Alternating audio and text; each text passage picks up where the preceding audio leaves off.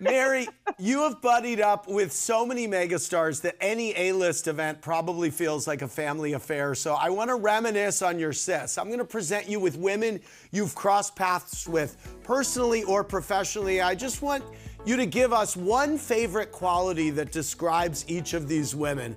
And I want to start with the late, great Whitney, who you performed with several times. Oh, man, the most generous woman I've ever met. A giver, beautiful spirit, just too generous.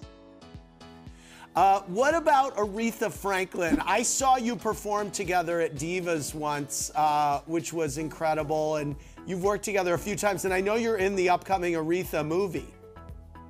Yeah, teacher, tough love mentor. she gives it to us tough. What was the best thing she taught you, Mary?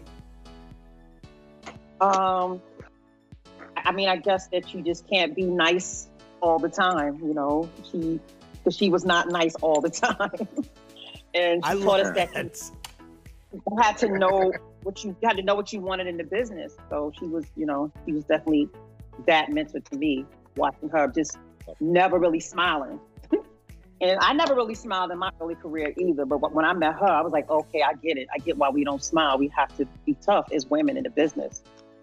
Mm-hmm. Chaka Khan. Wow. Another mentor. She gave me some of the best advice I've ever gotten in my life. She told me to get out of my own way, and I've been using that since that day. What about Beyonce? Talent, a pure, extreme, beautiful talent. I mean, just all talent. How about Missy Elliott?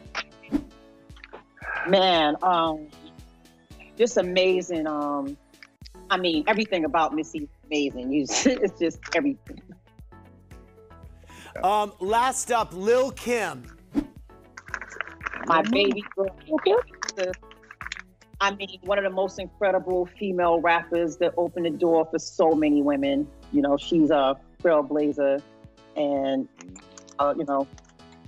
one of the biggest rappers and one of the most respected rappers in the business. Mary J, you two, people may not remember this, but you were actually co-presenting with her when Diana Ross came up and flicked her boob at the MTV Awards. What was going through your mind when that happened? I mean, I was embarrassed for Kim, and I was really pissed when that happened, because that's my little sister and my friend. And, Kim is courageous. She's going to do what Kim does. So I think we all should respect it. Like we should respect Megan Thee Stallion and Nicki Minaj and things, and Cardi, So respect little Kim, this is what they do. Respect them, it's what they do. Yeah.